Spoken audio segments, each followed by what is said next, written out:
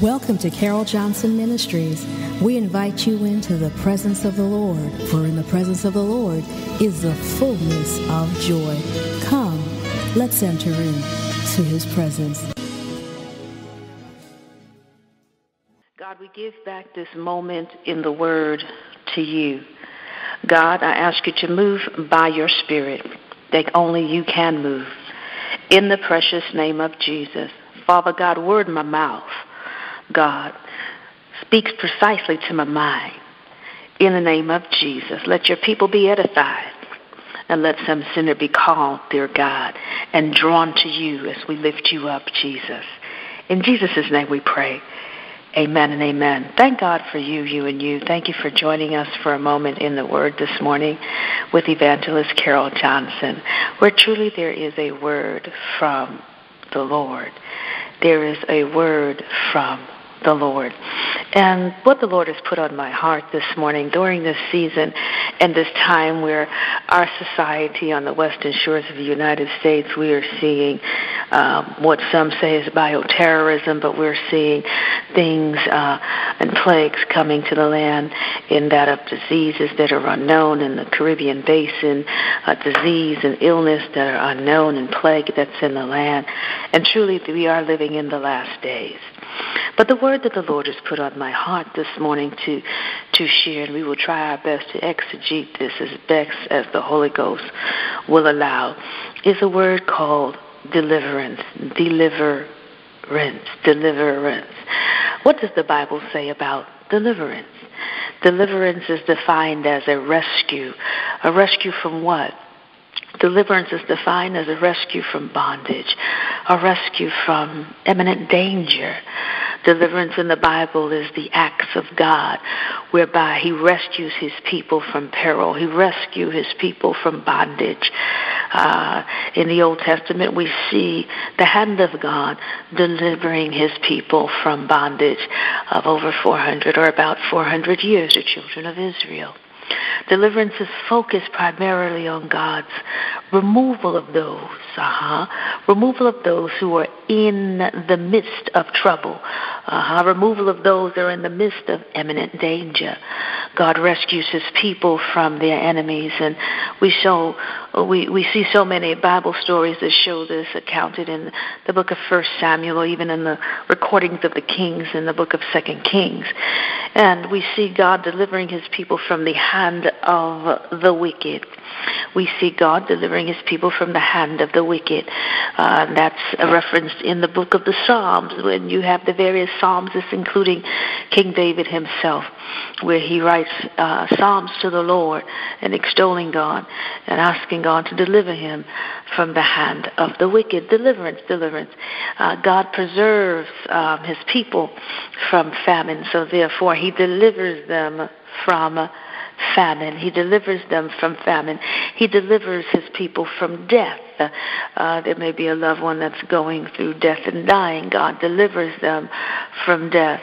And the grave. God delivers from the grave. God is able to deliver from a dead, dying situation. We also see and understand deliverance. The most striking example of deliverance, some say, as some scholars say, is in the book of Exodus, as I alluded to earlier. The Exodus, the exit from Egypt, when God delivers the children of Israel from 400 years of slavery.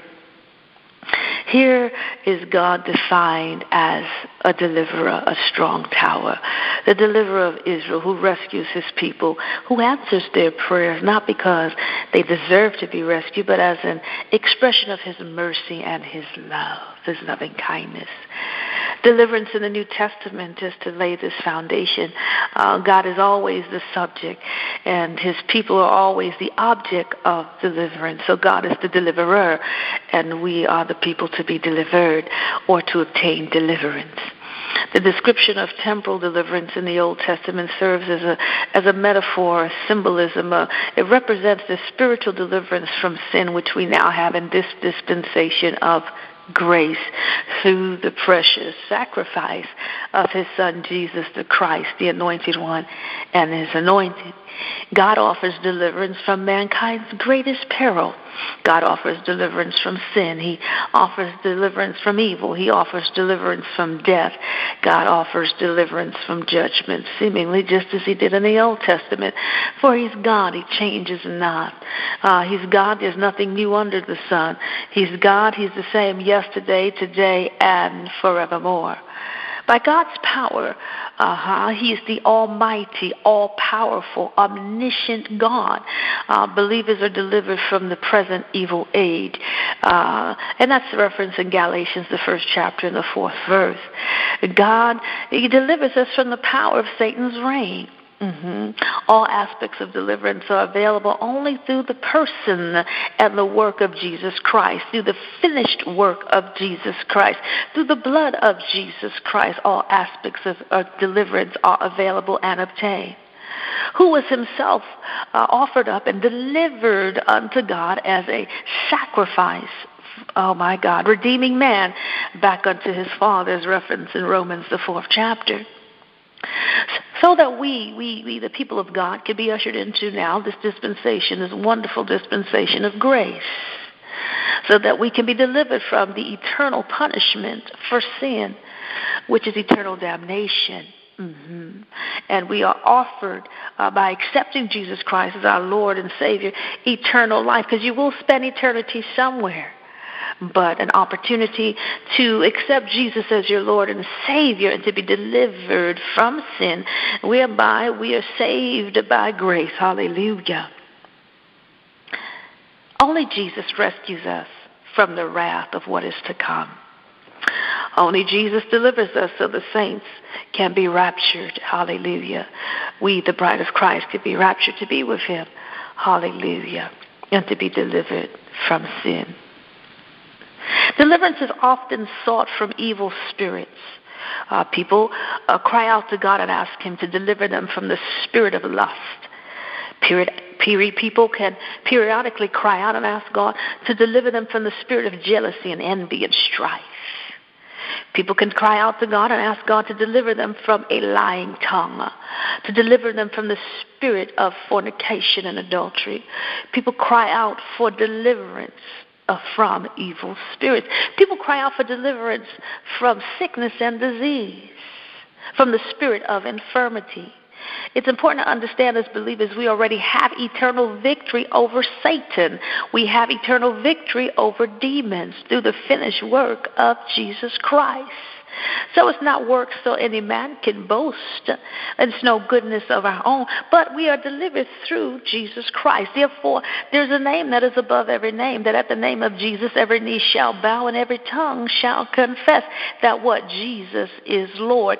Our great high priest, our intercessor, our deliverer, Jesus the Christ. He can deliver us against the powers of this dark world and against the spiritual forces, principalities, and spiritual wickedness in high places. For we know that the weapons of our warfare are not carnal, but they are what? Mighty through God from the pulling down of strongholds.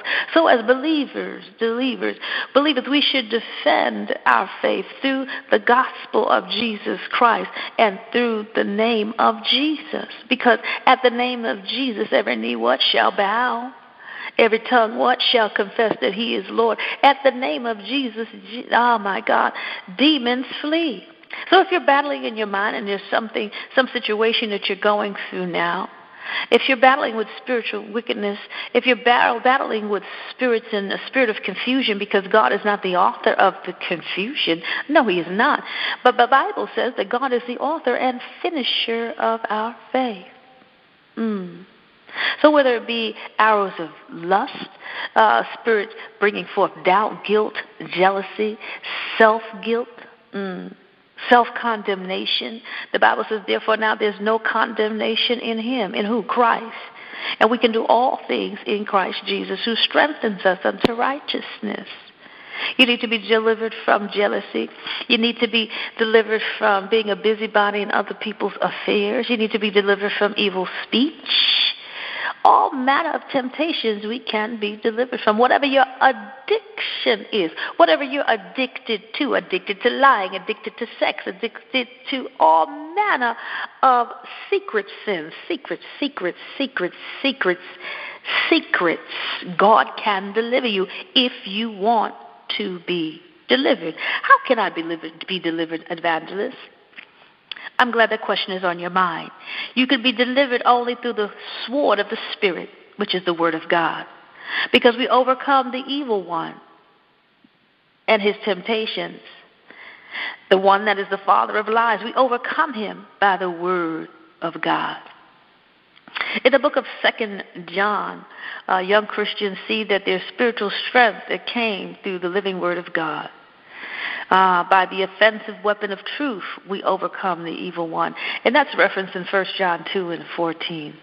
So deliverance from sin, the rescue from trials, the escape from influence of a world and in the control of what seems to be evil government and spiritual wickedness in high places, say to the Most High God, we don't have to worry about Ebola. Why? Because we have the blood of Jesus. And the Bible says, when I see the blood, I will pass over you. So if you need to be delivered from worry, there's worry in your mind. All you do is you feed your spirit with the local news station and then reporting nothing but doom and gloom and gloom and doom.